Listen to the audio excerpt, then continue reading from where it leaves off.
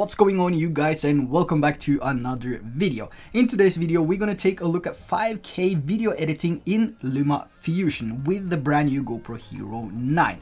We're gonna take a look at the workflow around 5K footage. Do we have any lag on the timeline once we are editing the different footage? And in today's video we're just gonna do a plain sort of raw cut just to get the feel of the 5K editing. We're gonna add some cinematic bars and we're gonna add some music, and we're also gonna see if we can add some sound effects as well.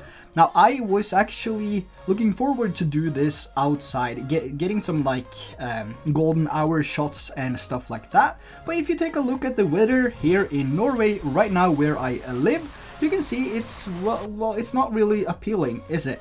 So I gathered a few sample clips from my terrace. I was just literally standing in the door opening and capturing some footage. Hopefully we can turn this into some really awesome like a cinematic vibe, but we'll see once we get over to LUMAFUSION.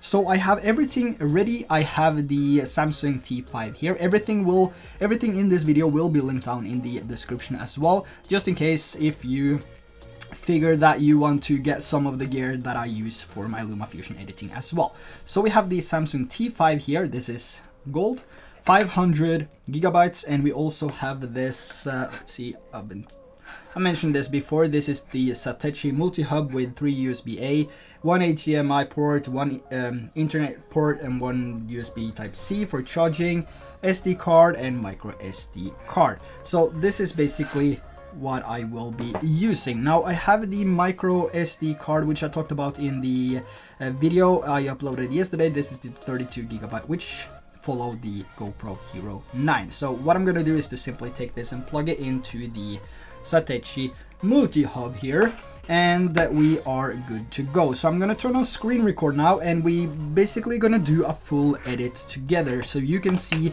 the actual workflow around 5K editing with the GoPro Hero 9 Black and LUMAFUSION. So bear with me, this video is going to be a little bit long since we're doing a complete edit together. I will put some timestamps as well in the comment section below and in the description so you can easily navigate if you want to skip to one part of the video. But I really do appreciate if you watch the entire video, of course. Now with that said, let's head over to the iPad, over to LUMAFUSION, and start importing some clip to our project and start creating some cinematic vibes.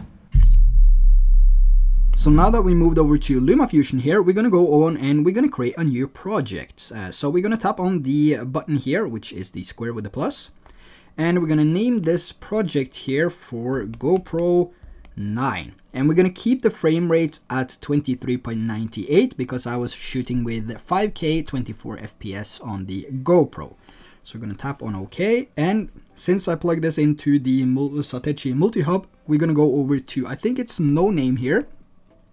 Yes, and we're gonna go on and we're gonna find our footage, and here you can see we have a lot of different 5K video files as well.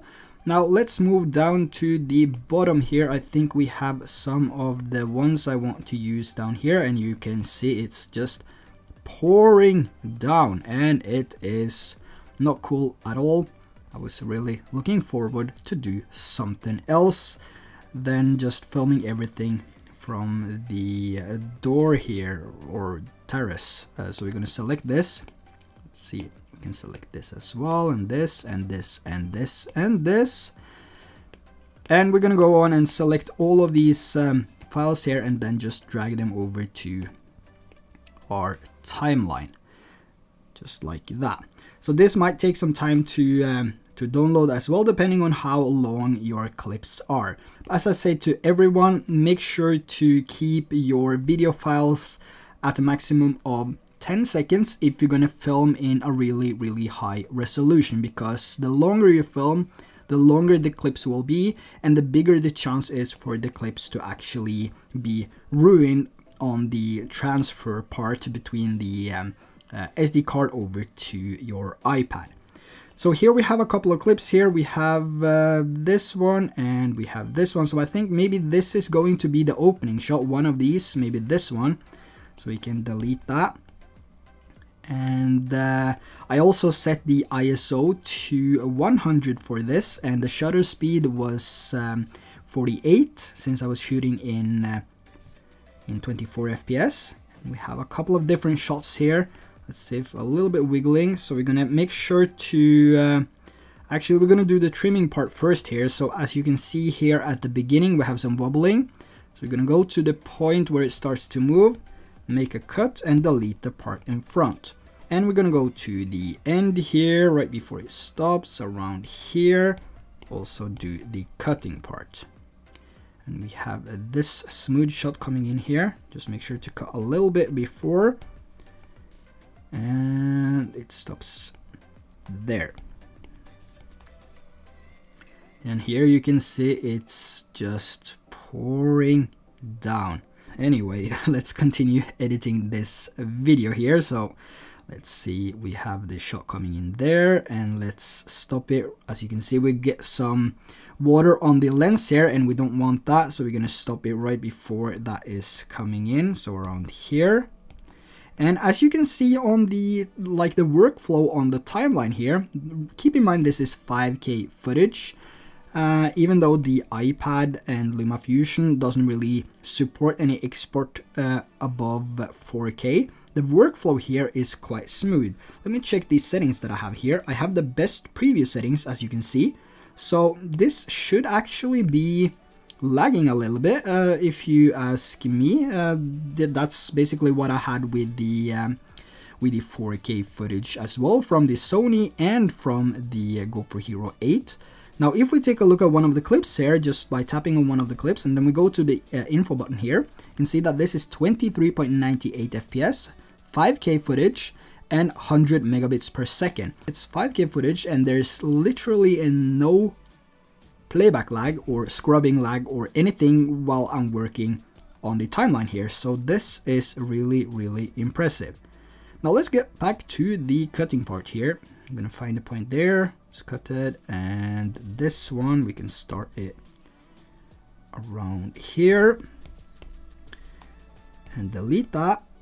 We can move over to this point. We might do some additional trimming once we get to the music part and so on, depending on what type of music we choose and how we want to finish up this project here. That looks good. And we might change the order of the video files as well. So we're gonna have this start there, and it's gonna end around here, and we're gonna have this one starting there and ending there, and the last one here can start there and end here. So now we've basically done a lot of trimming to the clips here. I think we missed the first one, but this is something that I don't want to use, and I'm not sure. Yeah, this is the one that I want to use as a opening shot, so we're gonna just trim it down to this point. And here we have sort of the reveal shot, which is going to be the start.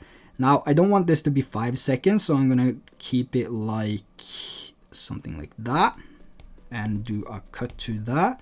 And we have the next one here, which is the moving forward clip, and I think this is going to end around there, and it can actually start around here when we have some movement in the shot. It's really important that we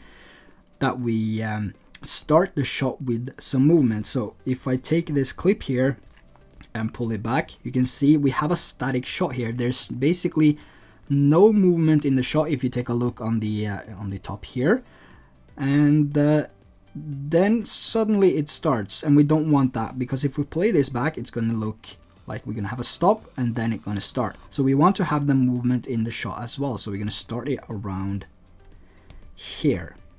So if we do a playback of that, we have the movement and this, and we have the movement in that. Then we come over to the movement again, and there's always movement in the shot. So we always have a flow of motion in the video that we want to show. So now that we added all the clips to the timeline, there's no scrubbing, there's no lag whatsoever. As you can see here, we're scrubbing perfectly fine through all the clips. And again, I must say I'm really impressed with this, because I was actually expecting a lot of lag when editing so many clips on the timeline. And we're not gonna go through like a hard test of this in today's video, like using blending modes and stuff like that. I'm gonna keep that to a different video. Now I don't want the sound at this point in the video files here, so what I'm gonna do is to simply tap on the speaker. So now we muted everything, and we can go over to files here, and we can go over to a place where we have some music.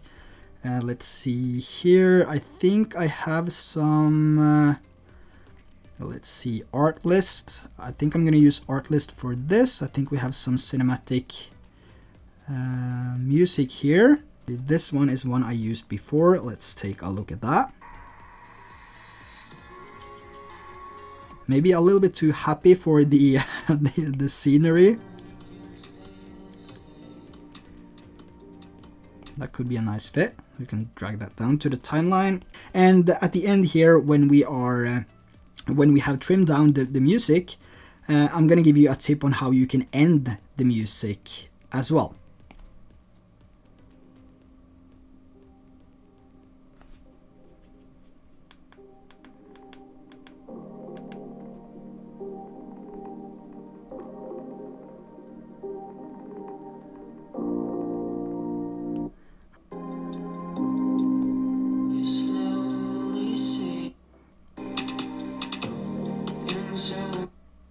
Maybe here, something around here. So we're gonna do a cut there and drag this over to the timeline here, over to the beginning, I mean, and let's pinch to zoom in. Let's do a playback. I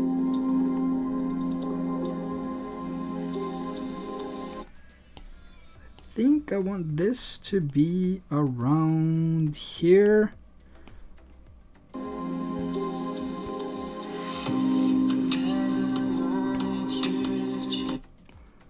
If I could, I would extend this just a tiny bit here, but not too much.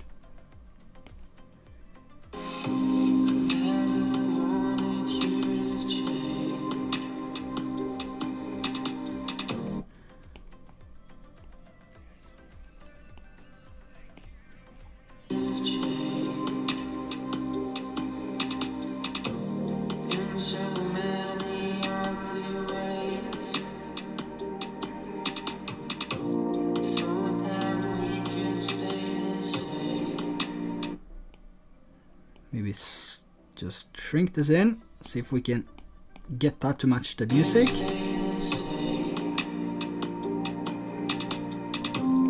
And here we need to increase it a tiny bit here. Let's take a look at that.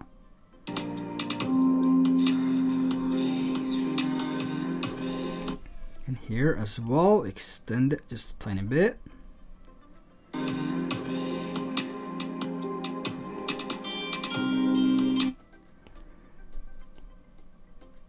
See there.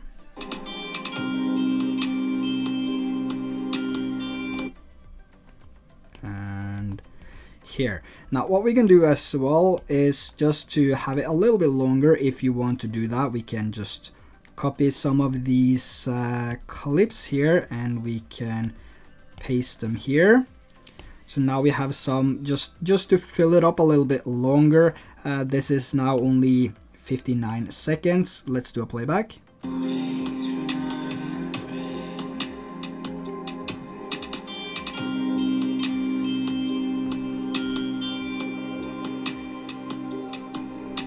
We can arrange the order of them so it doesn't look the exact same as the beginning.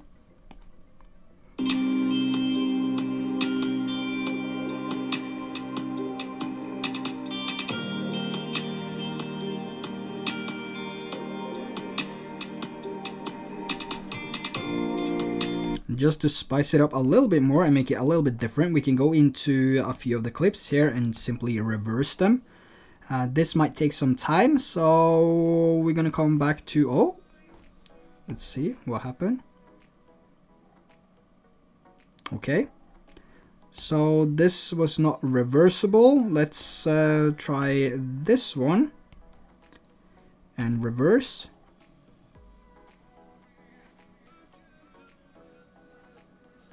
Well, I guess we can't reverse them. I'm just gonna keep them as they are then. And let's go on.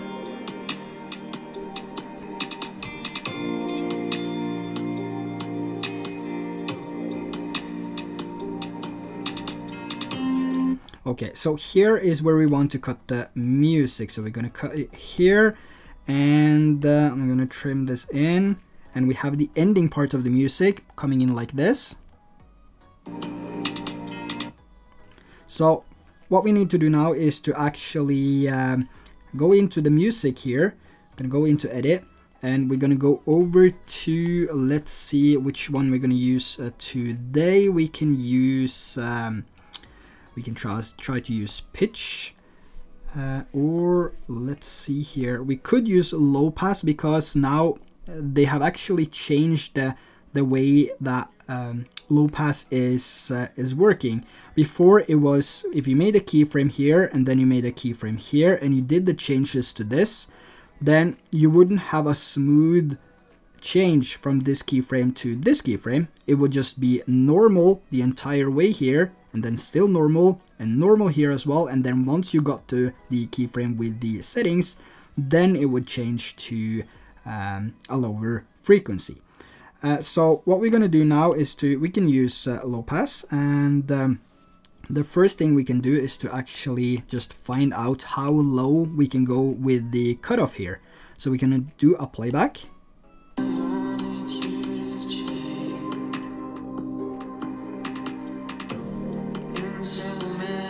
So we can go to around 4000, and we're going to go to this point right here, make a keyframe, and we're going to go to the end, make another keyframe, and we're going to take this down to around 270. So if we do a playback now,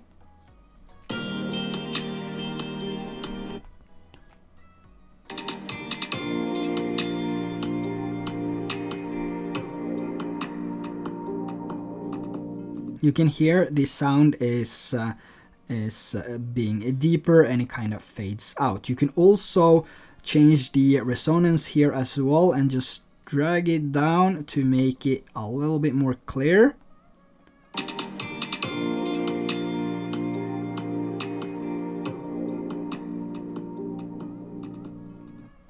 can take it a little bit further more. Let's see here. Maybe this is a little bit too much here, so we're gonna just delete this and make another one here. We want it to be a little bit faster. I'm gonna go to the end and do the same thing. Take this to around 370, and this down to, we can test it out with -18.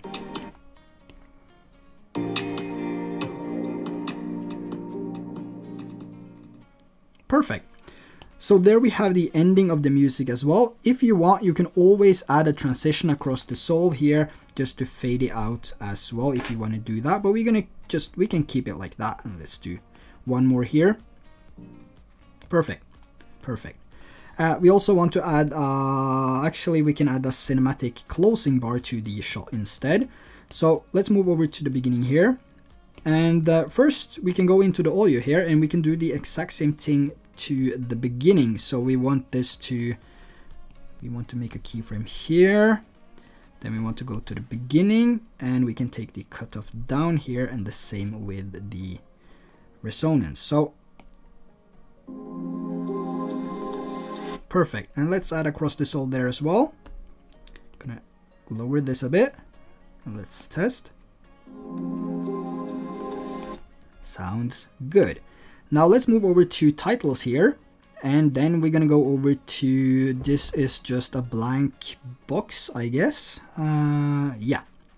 So we're gonna take this and put up there, and we can also do a cinematic bar here.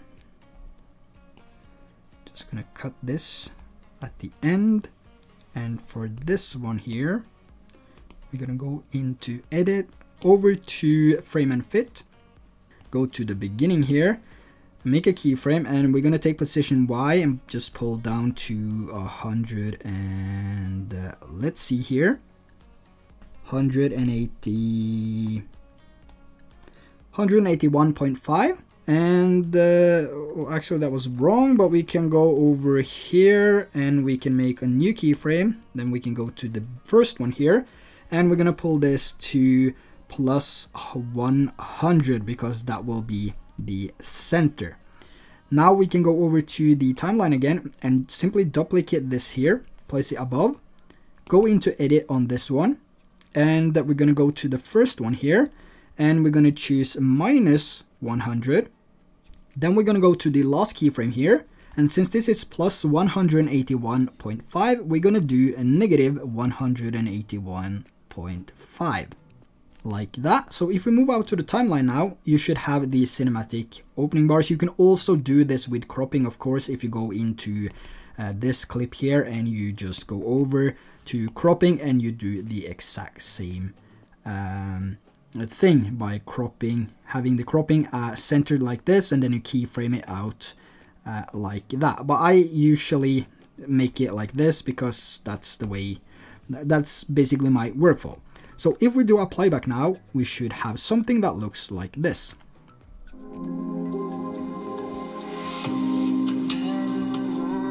You can also make them slower if you want to do that by going into each one here and just change the last keyframe here. Just make one at the end and delete the one in the middle.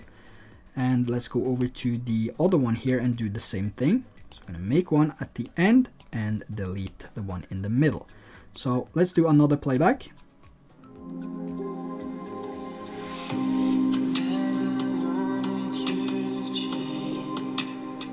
So that looks really, really smooth. Now we want to use these for the end as well. So we're going to highlight them, copy, and we're going to go to the end here and paste. And we're going to drag them to the end like this and this. And we can now go into edit on these layers here, and we can go to the beginning and we can change this to, let's see here, beginning. We can delete this and make a new one, go to the end and take this to 100. I'm gonna do the same with the next one. I'm gonna take this one and just delete that, make a new one and go to the end and then plus 100. So if we take a look at the ending here now, you will have something that looks like this.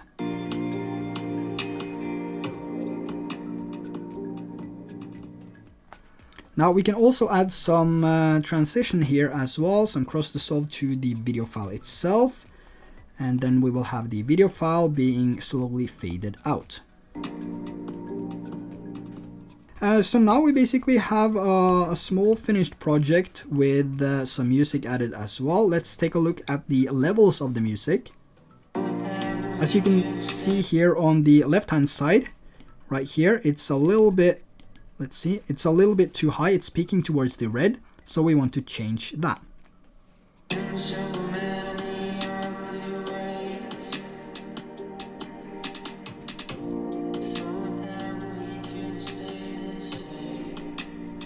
So we're going to keep it at 4. -4 is the audio level that I want to use for this particular song, which is needed so it doesn't really blow out anything when anyone is watching.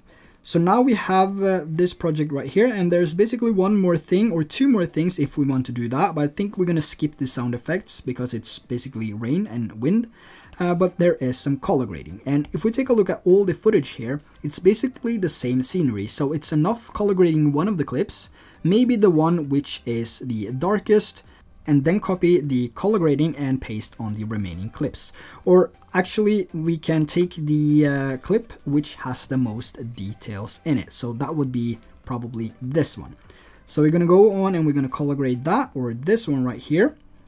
And we're going to go over to edit, and then we're going to go to color and effects, and then we're going to add one original here. Let's take a look at the levels first. This works as sort of an S-curve. As you can see, we bring up the sort of the sharpness of it. And what I'm going to do is to simply just pull this down a tiny bit and drag this towards the left side. Maybe increase it a little bit more to something like that. And if you want, you can add some cinematic fade by changing the black level here. Let's just do a tiny bit here, and we're going to increase the highlights a little bit. Maybe take the brightness and push a little bit down or up. We can do 2 up, 0.02. Contrast you can pull down if you want more cinematic feel to or cinematic fade to your video. I think we're just going to keep this at +2, so it's 1.02. Now we have the saturation here. I'm going to bring the saturation down and the vibrance a little bit down too, to something like that. And now we have before and after. I'm going to go down to the shadow amount here and pull a little bit down to -30, 0.30. And let's go over to the hue here. Let's add some tiny bit of orange into the scenery here, because after all it is fall. So I'm going to add something like that. And we can correct this with the RGB panel here as well if you want it to be a little bit warmer or cooler. We're going to go a little bit warmer on this. And I think we have something there. So now that we've finished up the color grading here and applied that to every single clip, we have a more desaturated look to our cinematic GoPro Hero 9 black footage, which is in 5K. And I must say, now we applied a lot of different things. We have here at the beginning, we have 5 different layers with animation, except for this one. We have animation to these 2, and we also have color correction and a 5K footage here. And at the bottom here we have an audio file with effects, and as you can see there's no lag whatsoever when we are scrubbing through. This again is extremely impressive. Now let's just scrub through here and see if we have any different lag scenarios or anything like that, and there's nothing. Now there's one more thing I want to test out before we actually render this video, so I'm going to check the settings once again. Preview is set to best. I'm going to exit this, and we're going to do a full playback of this now here on the timeline. And what we're going to do is to actually zoom in here, so we have a lot of different footage and files covering the screen once we are doing the playback. So let's go on and tap on play.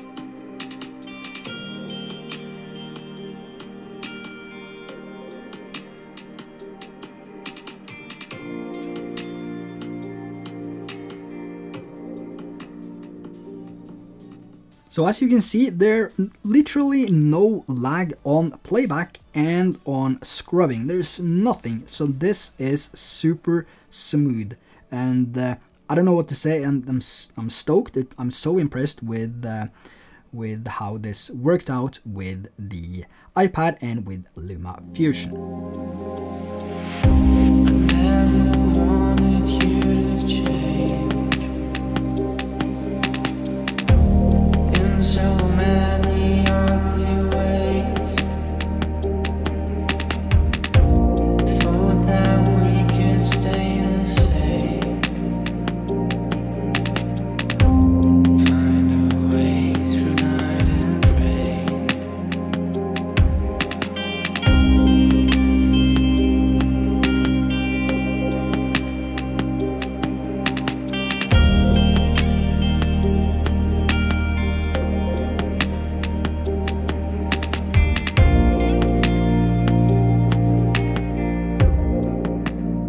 So there you have a full edit in LumaFusion with the 5K footage from GoPro Hero 9 Black.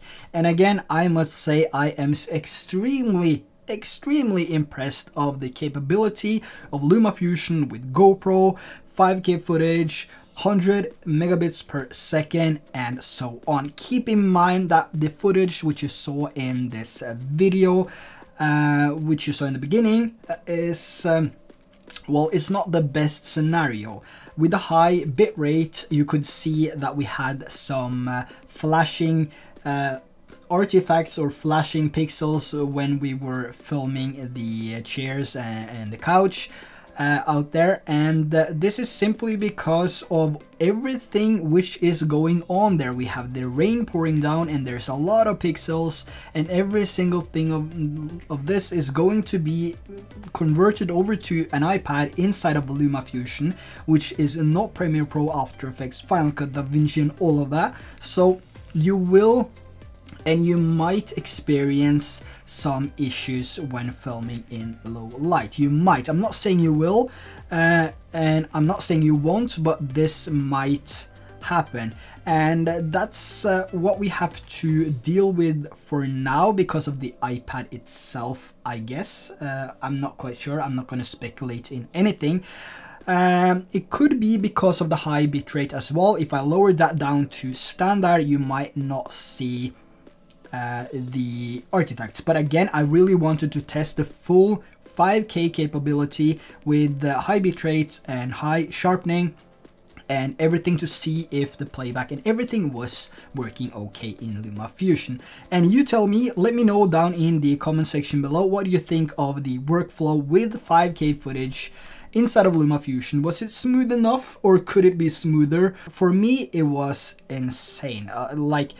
I felt like I had a better editing experience with 5K footage over 4K for some reason. And that goes with 4K on the Osmo Action, 4K on the GoPro Hero 8, and 4K on the Sony a7 III, which I'm filming with right now.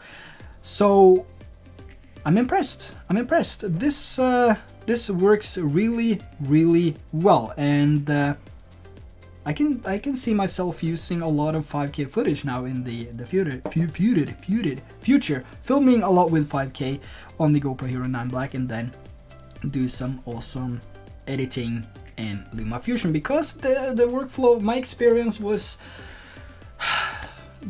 I had a really good time. This is a good day, except for the rain, which is shit. I hate rain. It's like snow. I don't like snow. I don't like rain. I like sun. I like tropical environment. I like Hawaii. You know that. I like Hawaii. So you know, I can't wait to test this in proper lighting, maybe with some ND filters and so on, to really get that cinematic feel. So if anyone has some cinematic ND filters for the GoPro Hero 9 that they want to send over my way, please reach out to the collaboration email down in the comments description section below, and we can see what we can figure out. Now, Freewell, if you have made some, or Sandmark, if you have made some as well, make sure to send them over if you want, and I will gladly test them out. Freewell and Sandmark is what I use for everything. My Osmo Action, Sandmark, my drone, I use Freewell because I find their ND filters the best for me. This is not an ND video, so I think we're gonna wrap up this video right now because it's starting to get insanely long. And anyway, I really hope that you enjoyed this video, and I hope that you learned a couple of tips and tricks when we did the editing part as well. Let me know in the comment section below if this is something that you want to see more of in the future with the GoPro Hero 9 Black 5K, of course, and more comparison, more testing is coming, as I mentioned in yesterday's video. Now, with that said, hit that subscribe button. That would be highly appreciated. Notification if you want to be part of the notification squad. Give this video a big thumbs up if you enjoyed it, and I see you guys in the next video.